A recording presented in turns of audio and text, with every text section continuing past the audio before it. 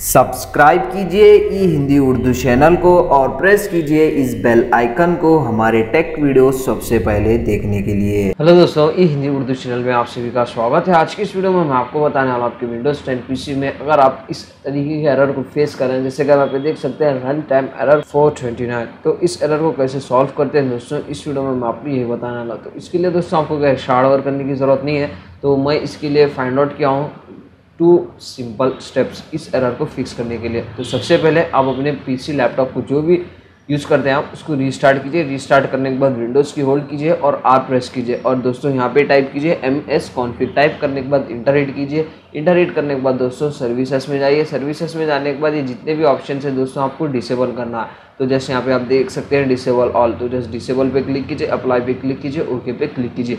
करने के बाद दोस्तों फिर से एक मरतबा अपना पीसी लैपटॉप रीस्टार्ट कीजिए। रीस्टार्ट करने के बाद अगर आपका एरर सॉल्व हुआ है तो ठीक है। इसके बाद भी अगर आप सेम एरर फेस कर रहे हैं तो फिर से विंडोज़ की होल्ड कीजिए और आर प्रेस कीजिए। सेम थिंग टाइप कीजिए ms config, इंटर हिट कीजिए, फिर से सर्विसेज में जाइए दोस्तों। फिर से आप सारे बॉक्सेस को एक मरतबा चेक कीजिए, अप्लाई पे क्लिक कीजिए, ओके पे क्लिक कीजिए। अगर आपका प्रॉब्लम सॉल्व नहीं हुआ तो फिर से ये सारे बॉक्सेस को चेक कीजिए। करने के बाद दोस्तों देखिए आपका प्रॉब्लम सॉल्व हुआ है या नहीं। इन केस अगर आप फिर भी सेम प्रॉब्लम फेस करें तो नेक्स्ट स्टेप फॉलो कीजिए। विंडोज़ की प्रेस कीजिए, cmd टाइप कीजिए और उस पर राइट क्लिक कीजिए दोस्तों इस तरीके से और रन एज एडमिनिस्ट्रेटर में उसको ओपन कीजिए। ओपन करने के बाद दोस्तों यहाँ पे आपको कुछ इस तरह का इंटरफेस दिखाई देगा और यहाँ पे आपको कुछ टेक्स्ट जो कोड है वो कॉपी और पेस्ट करना है। तो जस्ट फर्स्ट कोड कॉपी कीजिए और इंटर हिट कीजिए। कॉपी करने के बाद यहाँ पे पेस्ट कीजिए और उसके बाद उसको इंटर हिट कीजिए दोस्तों। इसका प्रोसेस थोड़ा लंबा है, थोड़ा टाइम लग सकता है। तो जैसे प्रोसेस कंप्लीट हो जाएगा आपको कमांड प्रॉम्प्ट को क्लोज करना नहीं है दोस्तों, फिर से नेक्स्ट कोड कॉपी और पेस्ट करना है। इस तरीके से कॉपी कीजिए और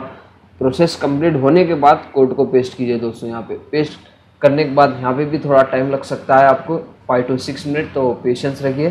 तो जैसे प्रोसेस कंप्लीट हो जाएगा आपका जो कमांड प्रॉम्प्ट है दोस्तों क्लोज कीजिए। क्लोज करने के बाद एक मरतबा फिर से आप अपना पीसी रीस्टार्ट कीजिए। रीस्टार्ट करने के बाद देखिए आपका प्रॉब्लम सॉल्व हुआ है नहीं। इन केस अगर आप फिर भी सेम प्रॉब्लम फेस कर रहे हैं तो फाइनल स्टेप मैं आपको बताने वाला हूँ। अगर आपने अभी तक आपका विंडोज़ 10 पीसी अपडेट नहीं किया है तो अपडेट कीजिए, यह है इसका फाइनल सोल्यूशन। सो उम्मीद करता हूँ दोस्तों आपको वीडियो पसंद आ गई हो। तो इस तरीके से दोस्तों आप रन टाइम एरर को फिक्स कर सकते हैं। तो ज़्यादा कुछ नहीं दोस्तों इस वीडियो में बताने के लिए। वीडियो पसंद आ गई हो लाइक शेयर और सब्सक्राइब कीजिए। अगर आपको इस वीडियो में जो भी डाउट्स है कमेंट सेक्शन में आप अपने डाउट्स को क्लियर कर सकते हैं। मिलते हैं नेक्स्ट वीडियो में। Thank you.